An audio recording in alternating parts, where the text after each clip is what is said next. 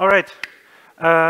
With slight delay, welcome to the Prometheus introduction. Unfortunately, I am not Julius. Julius couldn't make it due to reasons.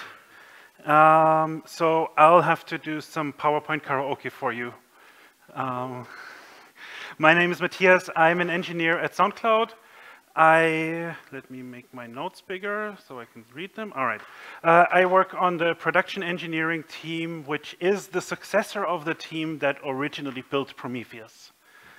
Yes. In the first part of the session, I will give a very brief introduction to Prometheus. This will not be an in-depth guide. We have like 30 minutes to get through everything, so it will just be a teaser. Show of hands, actually, who here is not yet using Prometheus? There's a few over here and there. All right, for the rest of you, this is going to be a very brief refresher, and then we'll get to Björn, who is going to walk us through some news and updates. We have about half an hour together. With the delay, we may not get to Q&A. If you have any questions, the Prometheus pavilion in the Prometheus booth in Pavilion 2 is always staffed. You can always find us there, and you can always ask questions. Prometheus is a metrics-based monitoring system. At the time, we created it because there was nothing that was able to monitor our growing zoo of microservices. We were already deploying to a dynamic container-based platform, and we really needed some more details than what Nagios was giving us, which was, is it up? All right. Prometheus is not trying to cover all your bases. Prometheus is a metric monitoring system. Typically, you will combine it with other systems for log collection and tracing.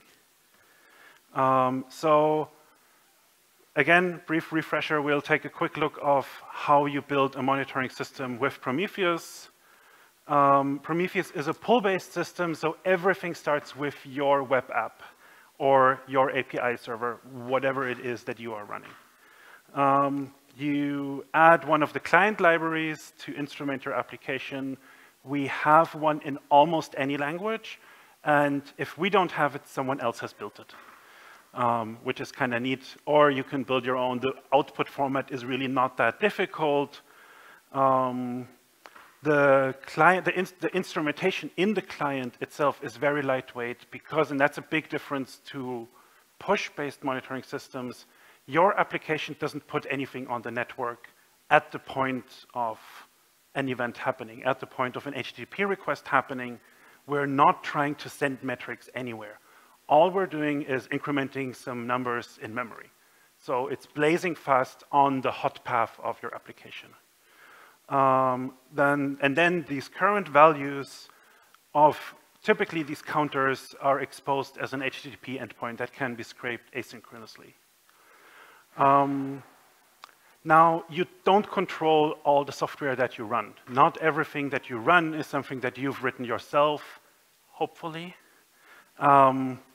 So there's a lot of interesting metrics in software that you don't control and that don't have native Prometheus or open metrics support. More and more things do, but if they don't, they need a little help from a friend. We call this friend the exporter, and we'll talk a little bit more about exporters later today. So in the pull architecture, the Prometheus server is the thing that reaches out to all the things that you want to monitor. And in this example, we have only one, but you can have as many as you want. They may be interested in different subsets. It doesn't matter to the client, to the thing that is instrumented, whether it is being scraped at all, by how many Prometheus servers, how often. That means there is very little to configure in all of your microservices. Instead, Prometheus integrates with various runtimes, various mechanisms, or custom mechanisms that you can build to find all the possible targets. And it has some rule language for filtering them and adding or like shuffling around the metadata you have about them. Yeah. So for example, typically when you're monitoring Kubernetes pods, Prometheus just fetches a list of all the pods, and then this language filters it down for you. If you're using the Prometheus operator, it generates that for you, which is kind of neat because it can get very verbose and slightly tricky, but it's there. You probably want to look at your metrics. That's kind of the point. So typically, there is a web UI in Prometheus. I would really only recommend it for exploration and debugging. It is not a dashboard. We used to have our own dashboard builder, but then Grafana came around and we said, all right, this is so much better, just use Grafana. It's the tool of choice. However, everything is API driven, so you can totally build your own automation, your own visualization, whatever you want on top of Prometheus. Finally, of course, in monitoring, if there is a problem, we do want to tell someone about it, and this is where Alert Manager comes in.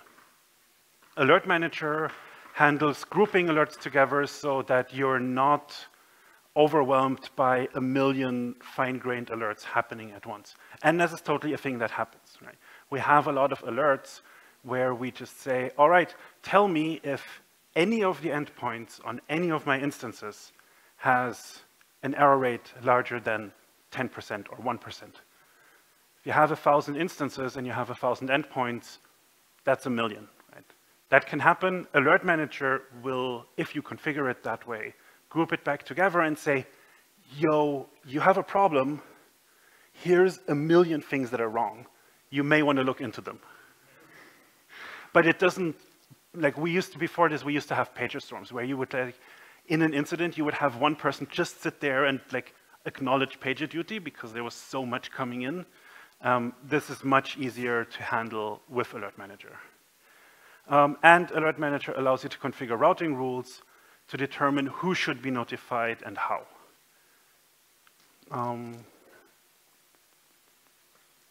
Refuel.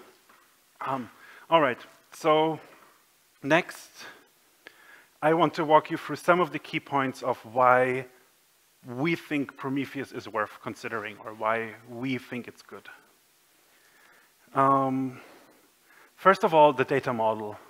The data model is simple and rich at the same time. The fundamental building block of Prometheus metrics are time series. Time series are some identifier and then a series of timestamps and values. So often these timestamps are in a regular interval, but they don't have to be, and the values change over time. So what's the oh yeah, and all the timestamps are just integers, all the values are float 64s. So far. That will change in the future, but fundamentally this is what's happening, right? It's a series of, at this time, the value was this float. What does the identifier look like? An identifier typically has a metric name and a series of labels and label values. It's sort of up to you when you make up your instrumentation how you split the two, what you put into a name and what you don't. As a rule of thumb, we say it should be in a label if there is some sensible way that you would want to aggregate it away. So in this example, for example, you might be interested in this single time series in particular, or maybe you want to see all the status 200s across all the paths on all your instances, right? So that's why the path is a label here, whereas you wouldn't want to mix together HTTP requests and CPU time used. That makes no sense, so those two should have different names. That's the rough guideline we can give there. Frequently, we use counters like this. They represent the total number of events since some unspecified point in time. This can be the time that your instance started. It doesn't have to be. It is absolutely valid to start your counter at a random number that you just pulled out of your hat. Or in other, so there's many ways.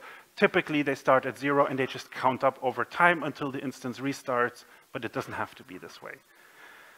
This lets us be flexible on scrape intervals. We scrape every 15 seconds. You may scrape every minute or every 3 seconds. You may have different Prometheus servers scraping the same.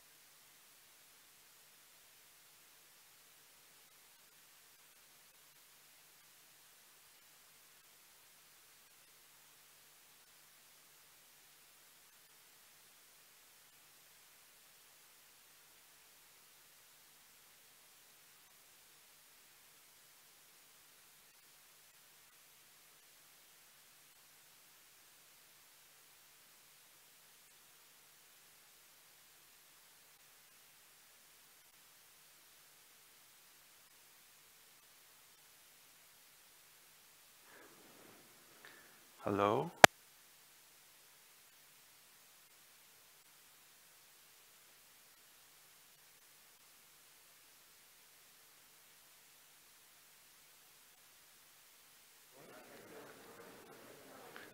Okay, yes. Power up. All right, where was I? Counters. Counters represent the total number of things that happened since some unspecified period of time. We never really look at the absolute value of a counter as such. We always look at how much did it change over an interval. The nice thing about this is we can be very flexible how often we actually scrape these or whether we leave out the scrape. Something happened, Prometheus was restarting.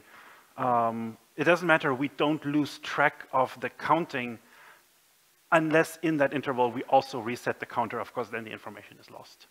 But for the most part, we can be very flexible. We can have multiple Prometheus servers scrape the same counter at different intervals, and it all still works out. And afterwards, we are not necessarily, as long as we scrape often enough, we can reconstruct how many requests happened in any 1 minute interval, 10-minute interval, 7.5-minute interval if you really want to.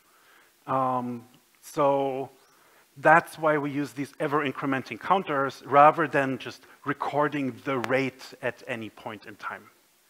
Yeah, we'll see how that plays out later. I really want to give you just a quick glimpse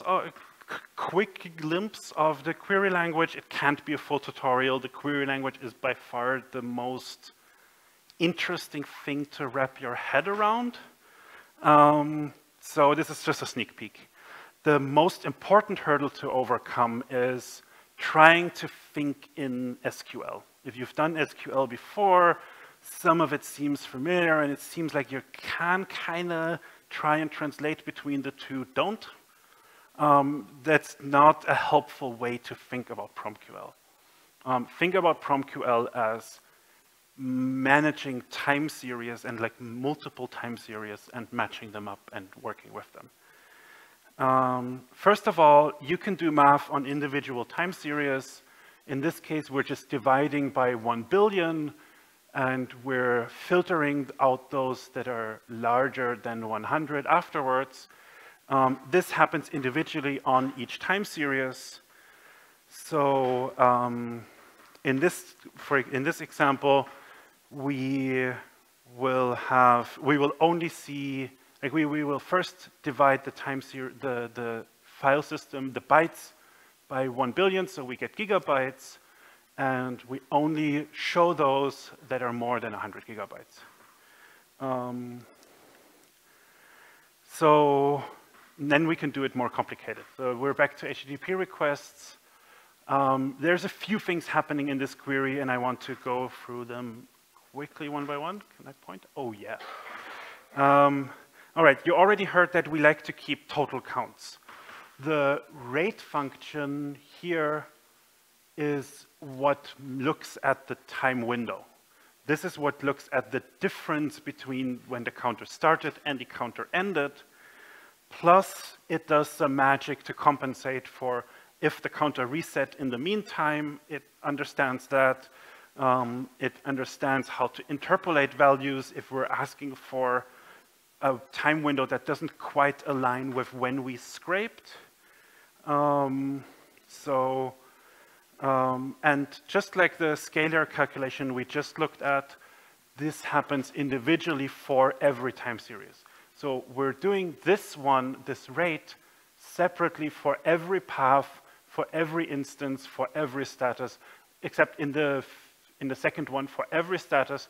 Here, we're only doing it for the ones that have status equals 500. So we don't do unnecessary calculation, but we do calculate the rate individually for each of them because they will have reset at different points in time.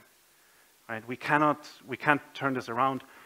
Then we sum over them. In this case, this just gives us a whole number. So we can divide those numbers again and we get a result. In this case, so our error rate here is like 2.9%. Not good, not bad. What should we do if we try to divide some metrics that have labels? So here we are summing things up, but we are not summing over the path dimension.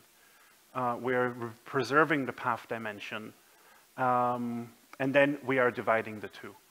And then the division again happens one by one. For the ones that fell out of, for the multiple series that fell out of the sum by, we divide each of them individually. Homework for you is to think about what should happen if a path only appears on one side of the division. Alerting, again, I can't go into any of the details here. The very, very short story is you write an expression like this one that only returns data when there is a problem. And if there is a problem that you want to alert someone about, alerts have labels and annotations. Labels help alert managers sort out the routing. Annotations help humans sort out the resolution. Efficiency, Prometheus in itself does not scale horizontally. That's a deliberate choice. We want to keep it simple. We want Prometheus to be the very last thing that breaks. So we want Prometheus to not itself be a distributed system. In practice, you can actually go quite a long way with Prometheus without actually having multiple. The storage and collection engines are quite efficient. We have many Prometheus servers with millions, like 10 million active time series. Is no problem if you give it a good but not outrageous amount of memory. And 1 million samples per second on a single server, no problem. Memory is really your limiting factor. You need to keep up 2 hours worth of samples in memory. The good news is that compression is very good, thanks to Björn. So we only need about 1 to 2 bytes per sample on average for like typical workloads.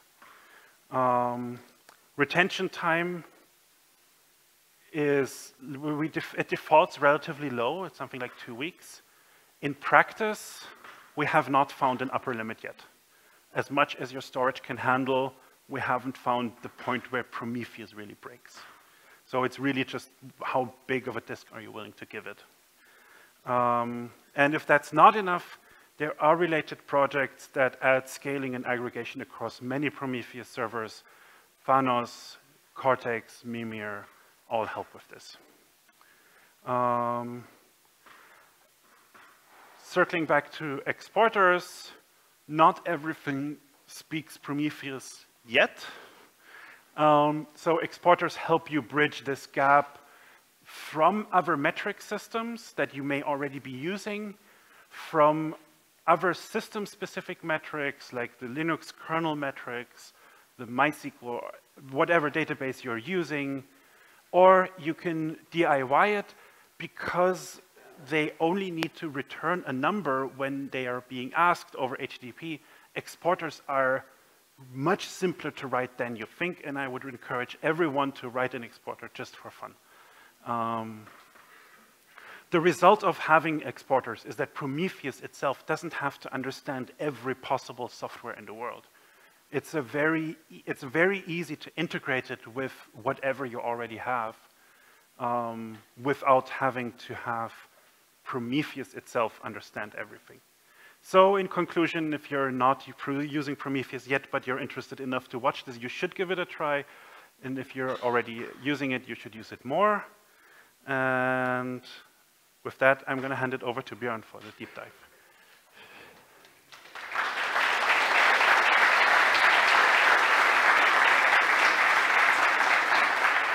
Or more like a deep dive. Yeah, I hope I'm on now. So Julian was supposed to be here. He is missing for the same reason as Julius. Now you can guess what reason that is. I'm still here. Like, we wanted to show off that Prometheus is a true multi-stakeholder project. We are 4 people, all from different companies. Although originally myself and Julius and Emar, we all worked for SoundCloud. That's kind of the common origin, but he's still at SoundCloud. I'm at a company called Grafana Labs. You might have heard about them. Julius is running his own gig, and Julian came later to the project. I think he's the most active person in the Prometheus project right now, and he is running a new thing, Ollie, also quite interesting. So he can't make it. This is called the deep dive section. It's a bit weird that, in contrast to the olden days, we now have a deep dive and intro session in the same 30 minutes, which is very short, also completely different audiences, right? But perhaps you're all somewhere in between and you actually like this. So I decided to not dive deep into a certain topic, but just give you like a flashlight of stuff that is new. Julian is also giving a talk. He wanted to give a longer version of this at Prometheus Day, but he couldn't make it, so he will record this and share it via his blog or Twitter account. So totally look out for that. It will be a nicer version of this. This is essentially just pointers. Also, just looking at more or less the last 12 months and only looking at Prometheus, which is the Prometheus server, but that's only one component of the huge ecosystem. So there's even more than that. So we just go through a few things. In version 2.25, we embraced feature flags. This is actually a bit longer ago than a year, but I like to give it kind of an honorary mention here because feature flags were pretty much like in Kubernetes. I mean, we should have had this idea way earlier. It allowed us to be like a bit less risk averse with new features. Originally, Prometheus, half of the world is using it, so we are fairly conservative in terms of stability and breaking people. So now we have feature flags. One reason to have them is to be really explicit about experimental features. So we had this before. We just said, we had this feature, don't use it in production, it will change any time.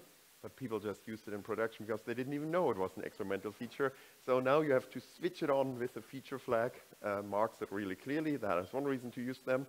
Also, we can use a feature flag to introduce a breaking change without having a new major release, because you switch it on deliberately, and then you have a new behavior which is breaking, but by default you don't switch it on. In this case, if we like the feature and we have a major release, like in 10 years or so, we have Prometheus 3, then we can make it a no-op, and it's just on forever. Similarly, if an experimental feature that is not breaking is fine, we just make it the default, and then the feature flag becomes a no-op as well, but it will still work, right? It will just warn you. And then the final reason to use a feature flag is when you really want to change the behavior in a way that wouldn't even go into the next version. It's just a different mode of Prometheus. If that feature becomes stable, it would become a normal flag of changing the behavior. I have examples for each of this in all the new features here. So what's new in PromQL? These are, by now they look kind of incremental, those changes, but if you use them, it's kind of great. The first thing is here we allow negative offsets now. Offset allows you to query something in the past. Now you can query stuff in the future, predicting the future, yay. Of course, that doesn't work even for Prometheus, but sometimes you run historical queries, like you are interested, is like the temperature, perhaps last month. How did it compare to the average around this evaluation time? And then you kind of, from your point in the past, you look into the future and use a negative offset. Similarly, we have an add modifier where you can kind of pin parts of your query to a certain point in time. They're even like helpers. This is the end of a range query, if you're on a range query. So this is pretty special, but it allows a number of things. This query, for example, finally solves the surprisingly hard problem how to draw the top 5 lines in like traffic or whatever. It's a bit more complicated. There is a link here. It's also clickable if you look at the slides in the PDF, where there's a blog post explaining this. This is busting caches. So caches could assume that you never look into the future. And so we thought it might be a breaking change, but in the end we decided not. So it became stable and it's now default. You can just use it in the newer version. Trigonometry happened finally.